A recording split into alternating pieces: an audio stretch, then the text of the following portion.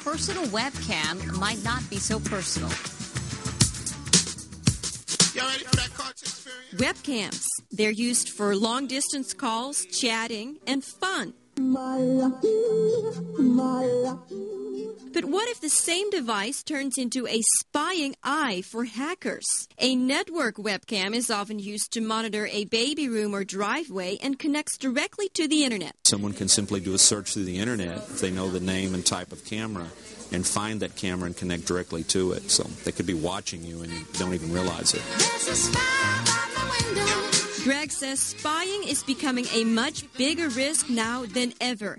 Hackers send out emails with malicious files that give them control of your system. Turn on your webcam, turn on the microphone, but also monitor your keystrokes. So as you're taking and you're typing in on the keyboard, they can monitor what you type in. That's how hackers find banking, credit card, and password info. And the only way to tell you're being spied on is by the webcam light. You see that light come on, and you haven't turned the webcam on, you might want to start to become a little bit suspicious at that time as far as what's going on. His advice, keep virus software updated, don't open unknown attachment, and if you think you might be spied on, download an anti-phishing toolbar.